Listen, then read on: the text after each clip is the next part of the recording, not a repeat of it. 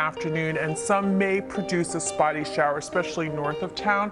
But you can see temperature-wise, we're in the mid-50s by noontime, into the low 60s later this afternoon now, so you can get your Monday going. What's slowing us down? You gotta get going. Get out there today. We got a couple. Good morning, guys. Yeah, we are waking up to some cooler temperatures, but dry so far. But as you can see, the next couple days as we head to Middletown, New York, some shower chances, and it does look like another around the cold front and that area of low pressure that moved through over the weekend.